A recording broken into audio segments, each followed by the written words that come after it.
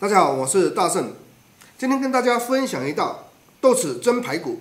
这是一道港式餐厅非常出名的一道菜肴，也是桌必点的一道菜肴。在家里面做起来啊，制作方法也非常的简单。排骨啊，我们先过来跟它洗一下，老办法，加点淀粉，给它抓一抓。以前好多次啊，我都讲过，这个淀粉啊，或者面粉这种吸附力会比较强。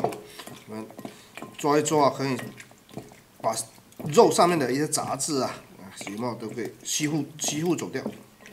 抓洗好了，待会我们用清水啊多清洗2遍。清洗完了排骨啊，我们用那个厨房湿巾啊，把那水分给吸干，待会便于入味。是差不多了，对，我跟它放碗里面的备用。那接下来我们来处理一下，那我们做豆豉酱的一个辅料，蒜，我们拍一下，剁碎，剁成蒜末，剁好，姜啊，我们也跟它切成末，用刀跟它拍一下，哎呦。同样跟它放在碗中来。豆豉啊，来跟它稍微处理一下，用刀背啊，给它碾开，稍微跟它剁一剁，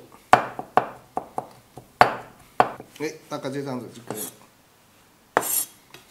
一起跟它放碗里面来。这料我们跟它淋上热油，把它味道给激发出来。接下来我们来调个味啊，来一些生抽，一点老抽调个色，来一勺的白糖提鲜，鸡精，盐就不要放了。那刚才那个豆豉它本身它就有咸味，然后我们也又加了生抽，所以加的太多了，那个会太咸。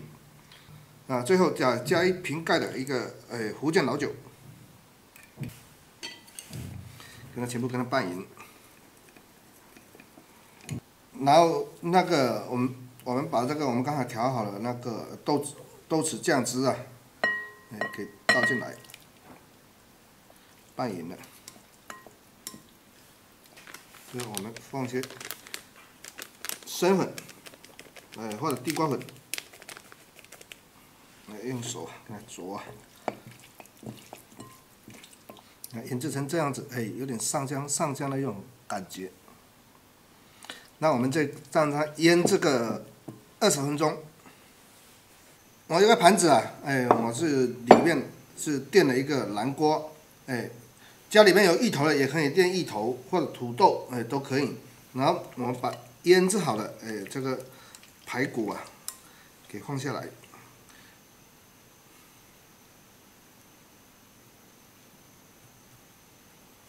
剩余一点料汁啊，也全部给它弄下来。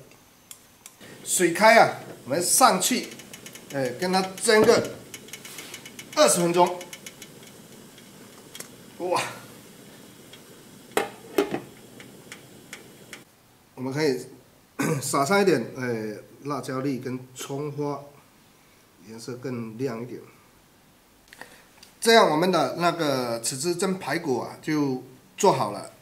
是不是很简单啊？再也不用去外面饭店里面去吃了，在家里面也可以做起来。